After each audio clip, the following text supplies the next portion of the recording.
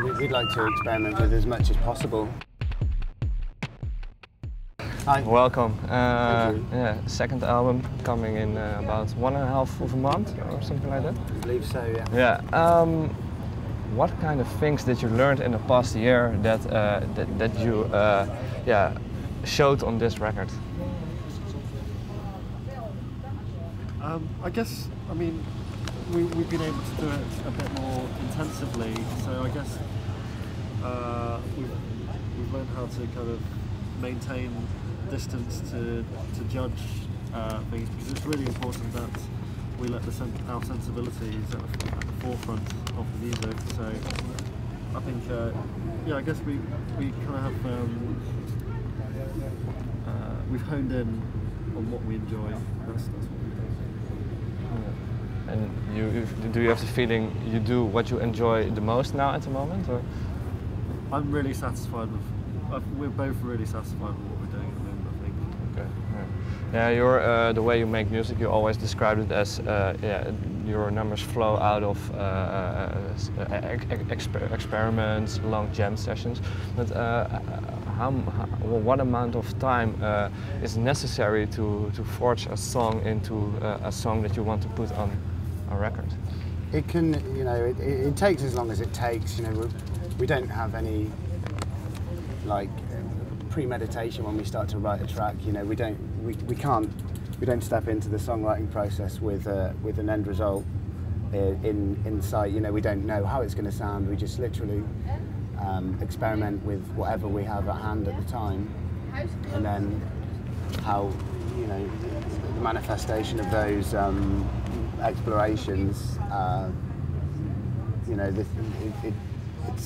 It's what becomes a track for us, but it can take. It really takes as long as it takes. I mean, some of the tracks that we're even playing now have evolved so much. Like take for example one track off Street Horsing. I know that's the first record, but Race You to My Bedroom is actually one of the first tracks that we ever wrote, and it just went over such a long evolution until it was actually in its finished form. So it can take a while, or it can take like a short amount of time. It's not really any kind of set length of time. Yeah. When do you know when to push the button? Like now it's finished. Now we don't touch it anymore. I think what Andy was saying about the space is very important, because I think if we didn't have the space away from these things, then we could probably go on forever. But the space is what kind of gives us the room to kind of say, okay, this track is finished. This doesn't need anything else. Are there certain tracks that were born on stage, like you did something on stage and you later thought, hey, maybe this could end up in a track eventually? Not yet. Not yet. Not yet. Yeah. Is that possible for you, or does everything has to be created in a certain setting with maybe studio or somewhere else? We make songs to play live. Whether it's possible that a song can come out from playing live, I don't see why not. But it hasn't done so yet. Okay. Is it still, did you discover some new tools or other stuff for this album what you really like to experiment with, like maybe some other toys or stuff like that?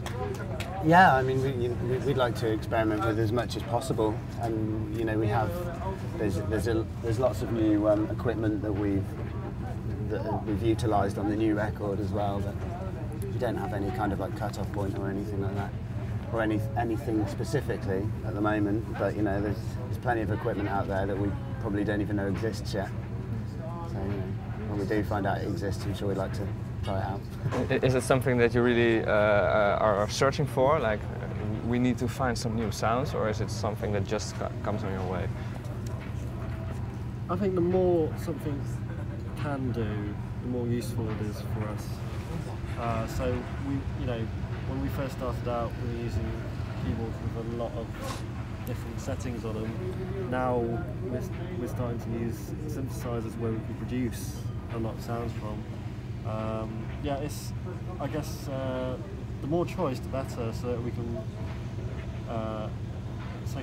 wean down the ones that we do enjoy the sounds, which is really important for us. Okay. Yeah.